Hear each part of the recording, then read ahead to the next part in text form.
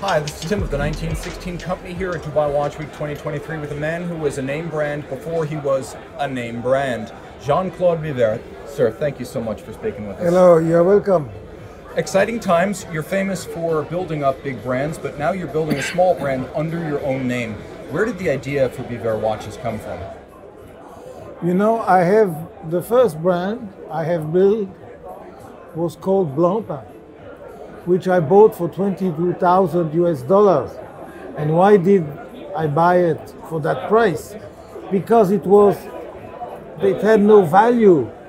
Because Blancpain, when we bought it, they had stopped to produce watches 22 years before we bought it. And there was nothing left, no factory, no people, no machines, no product, no nothing. We just paid for the right to take the name. So we had to build Blancpain from scratch. No factory, we had to rent a factory. No products, we had to bring a collection. No movements, no dials, no nothing. So when people say, I have been used to develop big brands, no, I have learned to develop first a no brand. Blancpain was a no brand because nobody knew the brand. If you stop during 20 or 23 years to produce watches under the name Blancpain, don't be astonished that after 25 years nobody knows you. People cannot know you if you don't use the brand. So Blancpain was my first experience building a brand from A to Z. And this experience was so rich, was so happy, was so emotional that I never could accept the fact that I sold. And because I still cannot accept that I sold, I had only one purpose. I said, one day I want to finish my job at Blancpain. But it will not be at Blancpain because Blancpain belongs to Swatch Group and they will never sell it to me. But I will end my job under the name Biver. So now my brand Blancpain is the end process of Blancpain. Fantastic, and what a watch. Your first model, Carillon Tourbillon. Did you design this yourself? You and your son? It was designed by my son and myself a little bit, yes. The major part, I would say, is my son. And I gave the little, you know, like when you cook, you put a little bit of salt or pepper. But the main cooking was done by my son. So now the watch itself is extremely advanced. Minute repeater, Carillon, Tourbillon, but wearable at 42 millimeters. Tell me a little bit about how the fit of the watch was important to you, because it's not common to see a watch this complicated that's also this wearable. Yes, you're absolutely right, and that's one of our major tasks, is to make a luxury product that is wearable from all the aspects, from the weight, from the resistance to the scratches, from the water. By the way, the watch is water resistant to 5 atmosphere.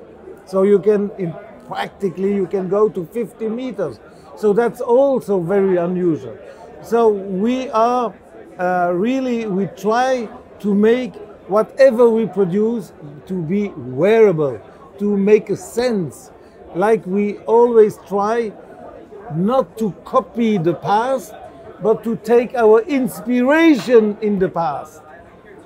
Speaking of inspiration, is that the reason, the historical importance of the tourbillon, that you decided to make your first watch a tourbillon? We decided to make our first watch the most difficult, one of the last one I did with Blancpain, to make it a minute repeater. And then we said a minute repeater is not enough. We should make a carillon. It means with 3 hammers and with 3 sounds. And then we said we should go ahead and make it automatic with a micro rotor in order to keep the movement relatively small. So we really improved a lot the basic movements, and it's not a copy of the basic movement, it's an inspiration of of the original first movement. So now the watch you've got right here is the result of years of ambition coming together, but it's going to remain rare. What is the number of watches you're looking to make per year? Because I know you're not chasing volume. We are chasing quality, and if you chase quality to the extreme, then you will realize that per watchmaker you can eventually get out one, maximum 1.5 watches. It means normally it will take you 9 months to make one watch. Yes. So in a year you can make 1.5. That is, now how many people are we? In production, we and decoration, the two together, we are roughly 15 people.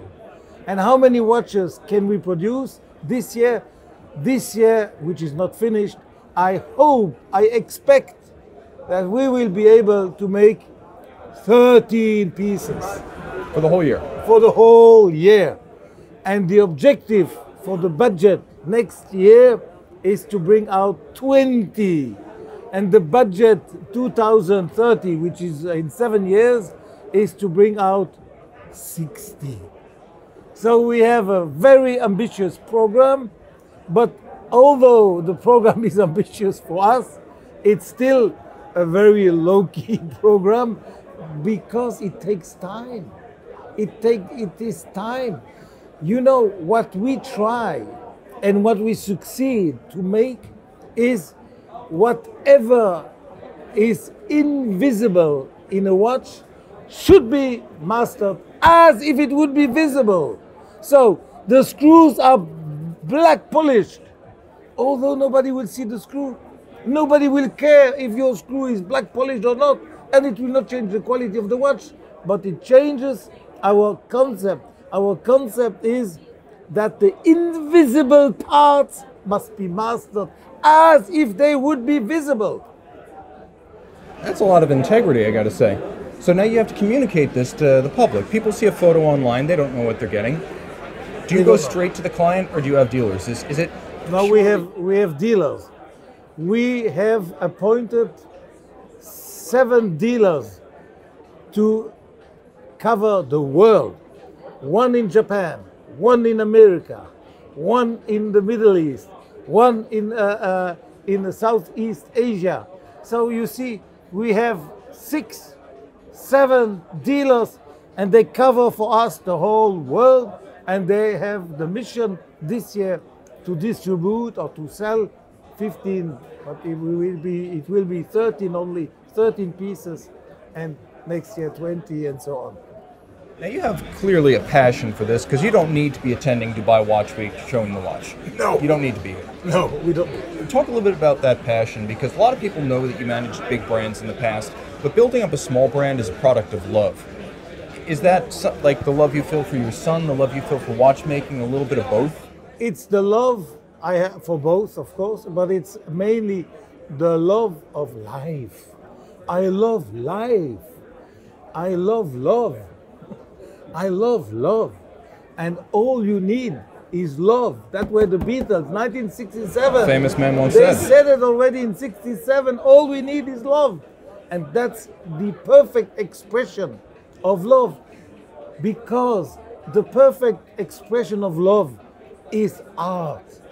There is no art without love. And love is the result of art. And we are in the watchmaking art, and we respect the rules. And the major rule for us in the high-end watches is to create or to give birth to a soul.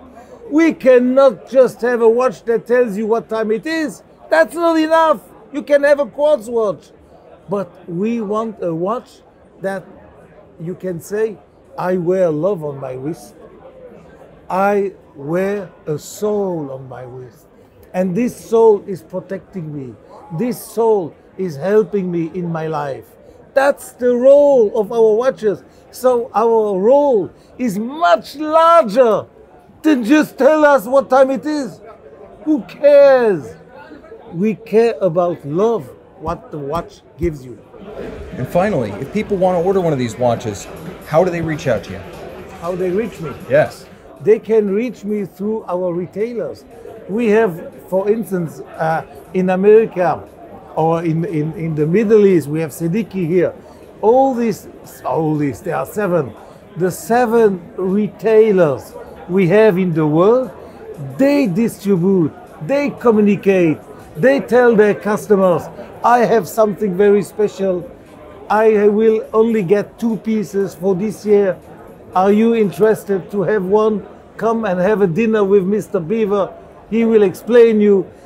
Through this sales approach, we find customers.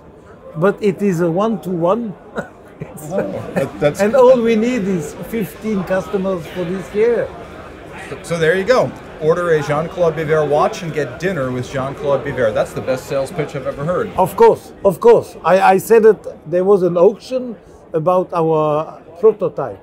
On the prototype, the watch that came out from the prototype is sold for 550,000 US, and on the auction it reached 1.3 million. And I said, I was present at the auction, I said, whoever goes and will get the watch, you will also get a private dinner in my home with a special Yquem wine from 1949. Unfortunately, the guy who got the auction, I only know his name, Joe, but I don't know his address. I don't know how I can get rid of him. So for the moment, the wine is in my cellar still, and the private dinner is waiting. But the day I hear from him, the invitation is still valid. All right. So there might be some wine for the taking if you're into a watch like this, and I can't imagine who wouldn't be. Mr. Biver, thank you so much. You are welcome. Thank you.